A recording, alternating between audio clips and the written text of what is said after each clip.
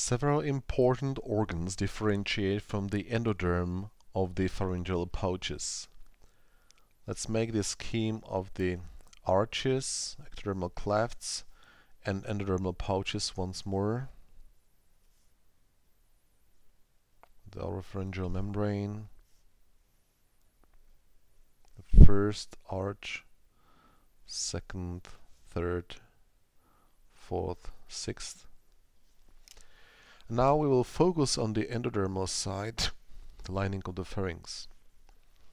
So there will be the first endodermal pouch, the second pouch, the third, the fourth,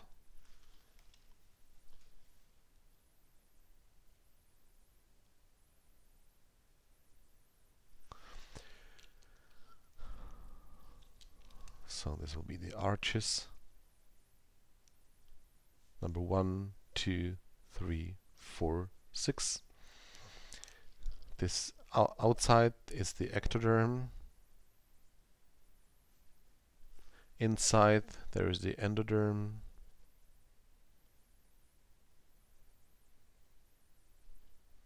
Of the pharynx. And there are the pouches. This is the pouch. Let's number the pouches. First pouch. What becomes out of the first pouch?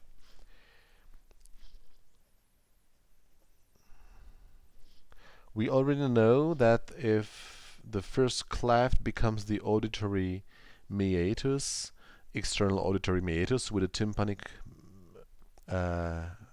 cavity, this must be the auditory tube connecting the nasopharynx with the tympanic cavity.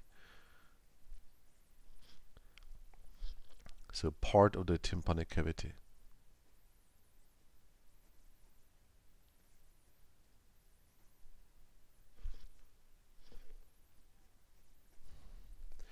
The second pouch. In the second pouch there is a thickening of the endodermal epithelium that will give rise to the palatine tonsil.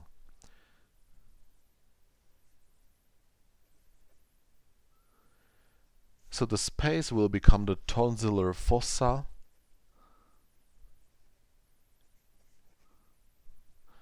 The space between the palatoglossus and the palatopharyngeal arches, palatoglossal and palatopharyngeal arches, where there's a space for the palatine tonsil and the epithelium of the palatine tonsil itself.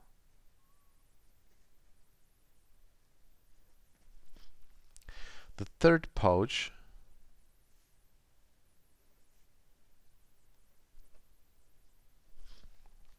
in the third pouch, two organs emerge. Again, their epithelial component is the thickening of this endoderm.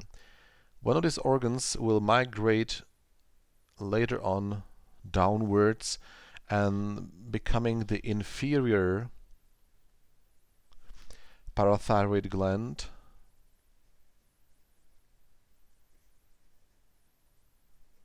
The other organ will become the thymic epithelium. Its reticular epithelium is of the endodermal origin. The fourth pouch, in the wall of the fourth pouch, again two organs will emerge. It will be the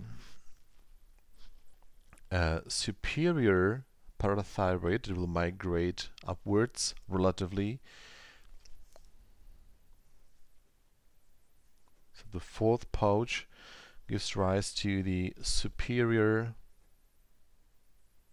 parathyroid gland. They both migrate, therefore there might be some anatomical variations in the final position the inferior and superior parathyroid gland will reach. And the other organ here emerging is so-called ultimobranchial body,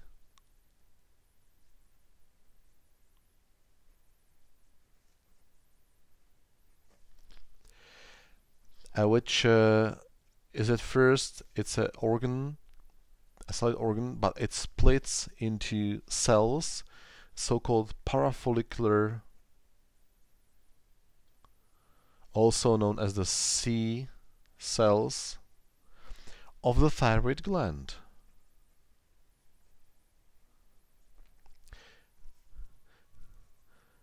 So it's a population of cells that will infiltrate the thyroid gland, becoming its parafollicular cells. Those are special cells producing calcitonin, a hormone that lowers the calcemia, the level of calcium in plasma. So we definitely understand that we need to map the fate of the pharyngeal pouches to explain the embryonic origin of all these organs. Next organ we will discuss will be the development of the tongue.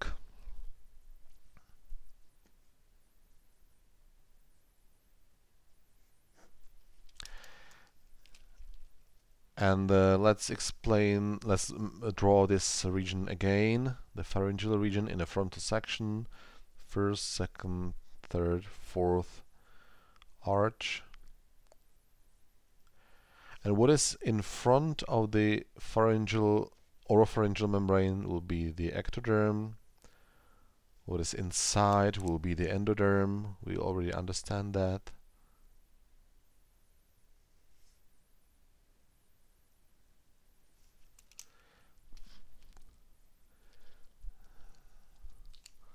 So this is the ectoderm drawn in blue, and this will be the endoderm.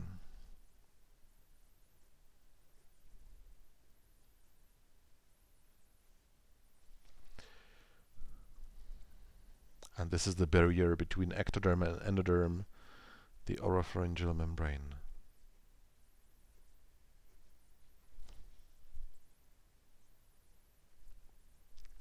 Now the mesenchyma of the stomodium cavity is bulging here, forming paired prominences called lateral lingual swellings, and one small unpaired prominence. But the epithelium that covers these prominences of proliferating mesenchymal mesoderm is covered by ectoderm, so therefore drawn in blue. So we got two lateral lingual swellings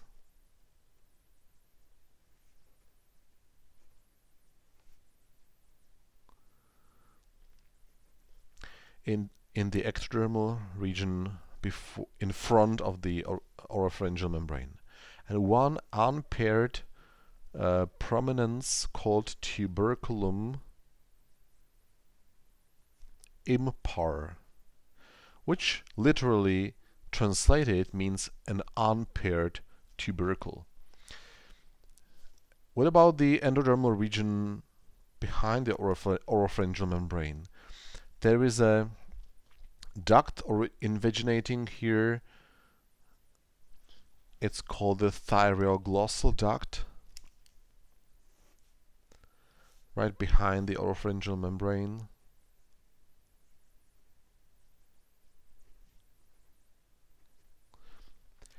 And there is an elevated region, again with proliferating mesenchyma that is bulging here, the ventral side of pharynx, and this is called the copula.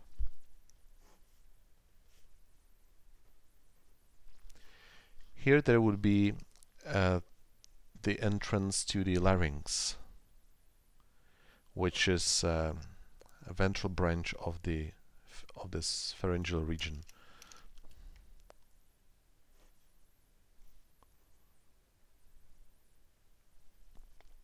So this is the pharynx.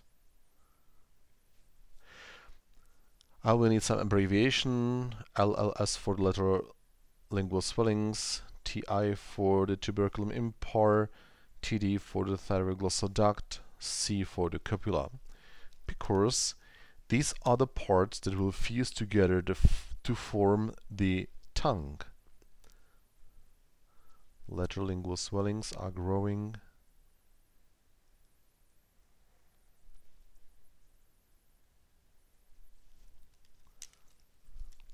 The copula is here growing. The oropharyngeal membrane disappears. Here will be the thyroglossal duct.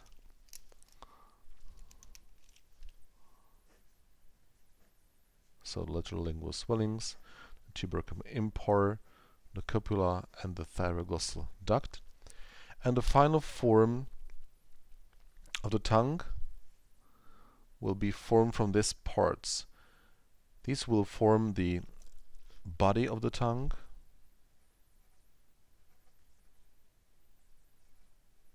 while the endodermal part will form the root of the tongue. So the final form would be approximately this. There will be a raphe here, the tuberculum impar, lateral lingual swellings, and the copula here forms the radix, with the foramen caecum as the remnants of the thyroglossal duct.